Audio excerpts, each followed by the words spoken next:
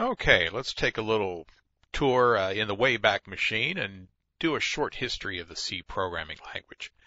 C was originally created in the early 70s, along about 1972, by Dennis Ritchie on the Digital Equipment Corp PDP-11 system.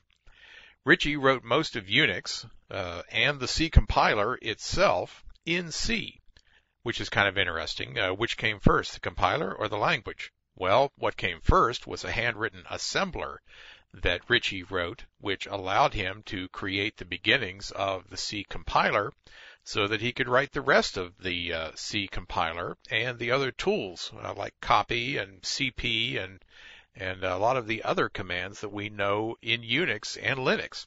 Most of Unix and Linux are actually written in the C language. C evolved from languages called BCPL and B, which were from the late 60s and early 70s, and they were both typeless languages.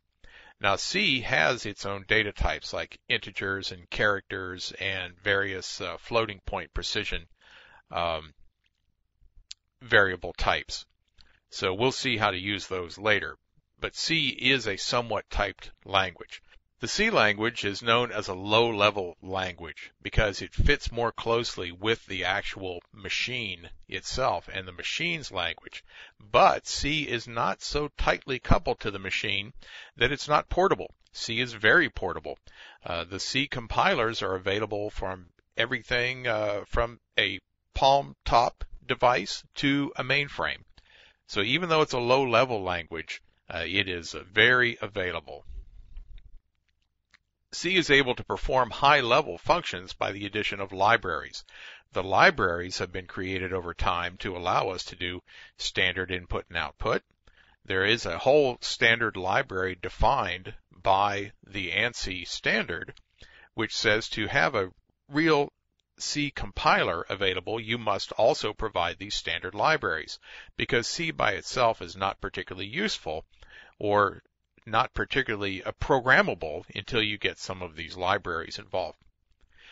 More and more government work being done in C required that there had to be a C standard to get the government contracts. So ANSI created a committee in 1983 that its whole goal was to standardize the C language. Well, they worked on that for quite a while, and the result was finally achieved in 1988, and that resulting ANSI C standard is known as C88. The international community, ISO or OSI, however you want to look at that and what language you want to look at that in, they ratified the ANSI standard, and that became C90. There is little, if almost no change between C88 and C90.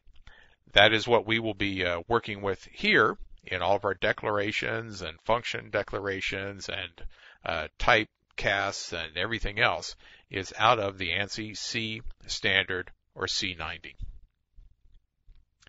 So let's move on and see if we can actually get a compiler working on Windows, get it tested, and get a compiler working on Linux if we so choose. So that's where we're headed next.